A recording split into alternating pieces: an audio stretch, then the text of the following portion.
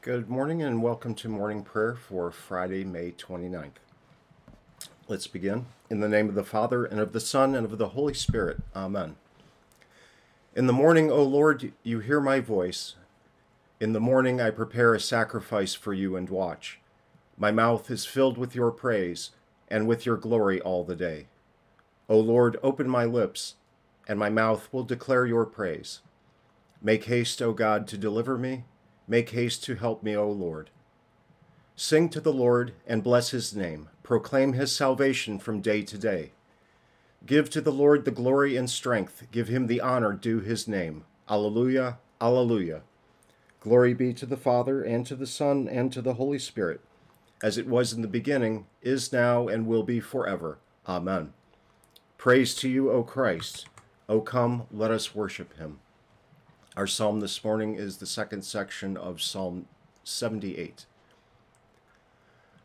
The Ephraimites, armed with the bow, turned back on the day of battle. They did not keep God's covenant, but refused to walk according to his law. They forgot his works and the wonders that he has shown them. In the sight of their fathers he performed wonders, in the land of Egypt, in the fields of Zoan. He divided the sea and let them pass through it, and made the waters stand like a heap. In the daytime he led them with a cloud, and all the night with a fiery light. He splits rocks in the wilderness, and gave them drink abundantly as from the deep. He made streams come out of the rock, and caused waters to flow down like rivers. Our Old Testament reading today is from the book of Numbers, chapter 20, beginning in verse 1. And the people of Israel, the whole congregation, came into the wilderness of Zin in the first month, and the people stayed in Kadesh. And Miriam died there and was buried there. Now there was no water for the congregation, and they assembled themselves together against Moses and against Aaron. And the people quarreled with Moses and said, Would that we have perished when our brothers perished before the Lord. Why have you brought the assembly of the Lord into this wilderness, that we should die here, both we and our cattle? And why have you made us come up out of Egypt to bring us to this evil place? It is no place for grain or figs or vines or pomegranates, and there is no water to drink. Then Moses and Aaron went from the presence of the assembly to the entrance of the tent of meeting, and fell on their faces. And the glory of the Lord appeared to them. And the Lord spoke to Moses, saying, Take the staff and assemble the congregation, you and Aaron your brother, and tell the rock before their eyes to yield its water. So you shall bring water out of the rock for them, and give drink to the congregation and their cattle. And Moses took the staff from before the Lord as he commanded him. Then Moses and Aaron gathered the assembly together before the rock, and he said to them, Hear now, you rebels, shall we bring water for you out of this rock? And Moses lifted up his hand and struck the rock with his staff twice, and water came out abundantly. And the congregation drank and their livestock. And the Lord said to Moses and Aaron, Because you did not believe in me, to uphold me as holy in the eyes of the people of Israel, therefore you shall not bring this assembly into the land that I have given them. These are the waters of Meribah, where the people of Israel quarreled with the Lord, and through them he showed himself holy. Moses sent messengers from Kadesh to the king of Edom. Thus says your brother Israel, You know all the hardship that we have met, how our fathers went down to Egypt, and we lived in Egypt a long time, and the Egyptians dealt harshly with us and our fathers. And when we cried to the Lord, he heard our voice and sent an angel and brought us out of Egypt.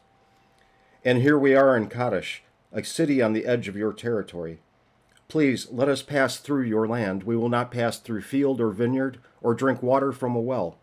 We will go along the king's highway. We will not turn aside to the right hand or the left until we have passed through your territory. But Edom said to him, You shall not pass through, lest I come out with the sword against you. And the people of Israel said to him, We will go up by the highway, and if we drink of your water, I and my livestock, then I will pay for it. Let me only pass through on foot, nothing more. But he said, You shall not pass through.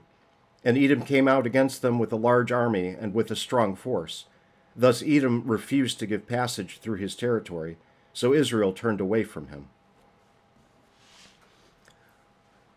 Our writing this morning is from Hugh of St. Victor, writing called De Sacramentis.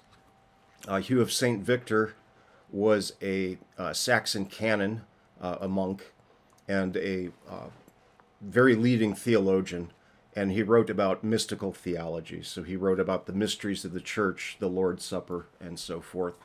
We don't know too much about him. He lived during the late 11th and early 12th centuries. He was from the region of Saxony, some people think, or possibly in Flanders. And he wrote a lot of different things, many significant works. He was probably the greatest influence on St. Augustine, who in turn was a big influence on Martin Luther. And he writes, "There are some who have no hope that the resurrection can take place. They look upon dry bones and distrust that these bones can be clothed with flesh and grow again into life. Those who do not have faith in the resurrection from obedience should certainly have it from reason. For what does nature imitate daily if not our own resurrection?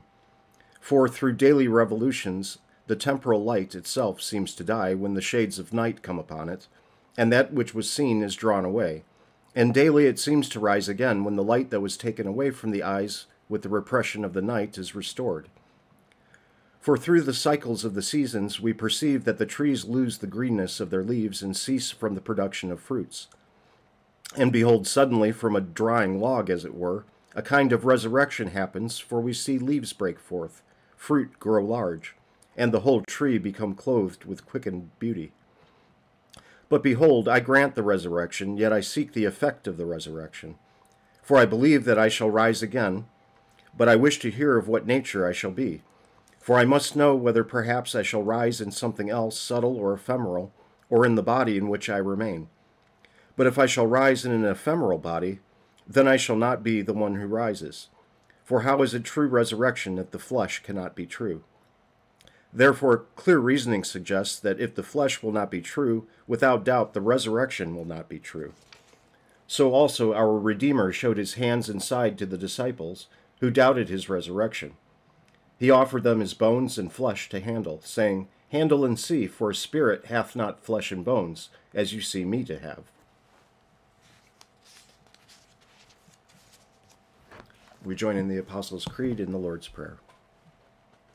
"I believe in God the Father Almighty, maker of heaven and earth, and in Jesus Christ, his only Son, our Lord, who was conceived by the Holy Spirit, born of the Virgin Mary, suffered under Pontius Pilate, was crucified, died, and was buried.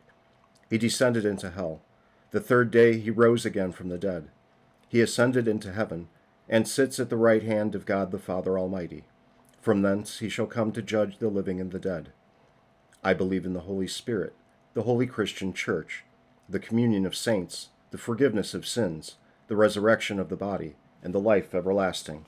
Amen. Our Father, who art in heaven, hallowed be thy name. Thy kingdom come, thy will be done on earth as it is in heaven.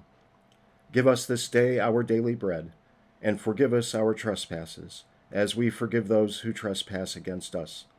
And lead us not into temptation, but deliver us from evil.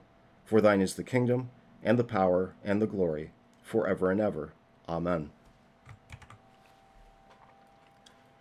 Living God, your almighty power is made known chiefly in showing mercy and pity. Grant us the fullness of your grace to lay hold of your promises and live forever in your presence. Through Jesus Christ, your Son, our Lord, who lives and reigns with you in the Holy Spirit, one God, now and forever. Amen. Gracious God, our Heavenly Father, your mercy attends us all our days. Be our strength and support amid the wearisome changes of this world, and at life's end grant us your promised rest and the full joys of your salvation. Through Jesus Christ, your Son, our Lord, who lives and reigns with you in the Holy Spirit, one God, now and forever. Amen.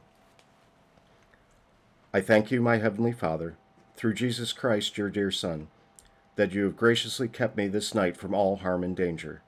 And I pray that you would keep me this day also from sin and every evil, that all my doings and life may please you. For into your hands I commend myself, my body and soul and all things. Let your holy angel be with me, that the evil foe may have no power over me. Amen. Have a blessed day. Thank you.